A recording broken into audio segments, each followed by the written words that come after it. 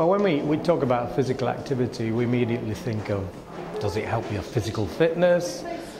Does it help you avoid things like heart disease and getting fat and so on? But it's fairly obvious now that it really has a major role to play in helping us with mental health as well as physical health. And the way it does that is, first of all, it can help prevent mental illness.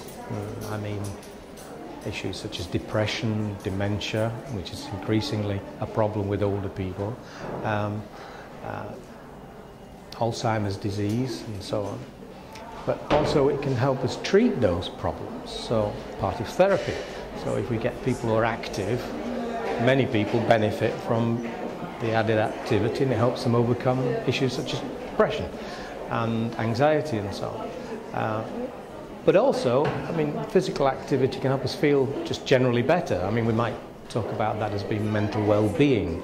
So it makes us feel good about ourselves, so we're happier with our bodies, we feel we're doing something positive with our lives, and it's actually part of quality of life.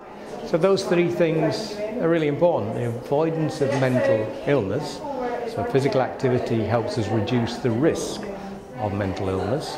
It also helps us maintain good cognitive function, good thinking ability, especially as we get older, when it's very easy to let that slip away and our memory goes and so on.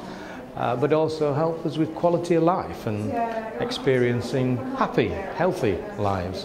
So that's the way it really helps. And what do we need to do? Well, it really can be anything that helps us feel better. So going for a walk at lunchtimes can contribute if it makes you feel good.